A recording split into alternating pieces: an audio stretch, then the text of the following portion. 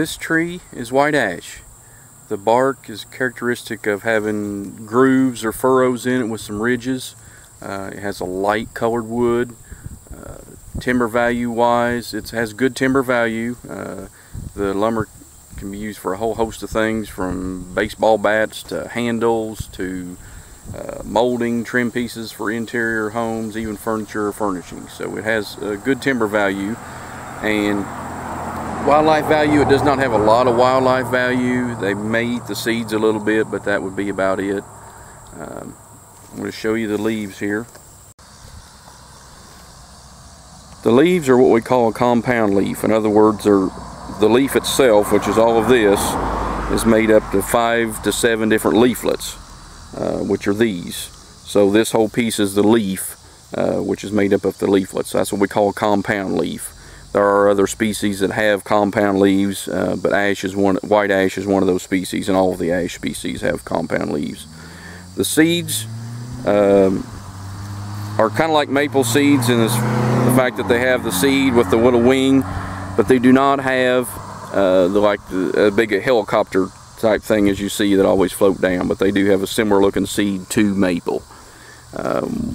One thing, if you have a tree identification course, they will talk about the branching pattern of trees. There's 2 different ways a tree will branch. It'll be opposite or alternate. White ash is opposite branching pattern. In other words, the buds are set on opposite of each other on the stem.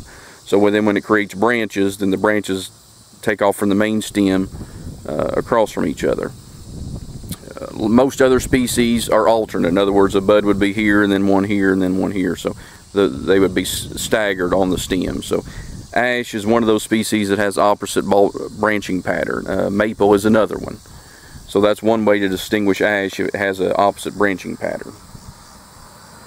So this is white ash. Like I said, it has very good timber value. It's not a highly valuable timber tree, but it is a good value timber tree. It is planted a lot of time in towns, urban settings. It does very well in those settings.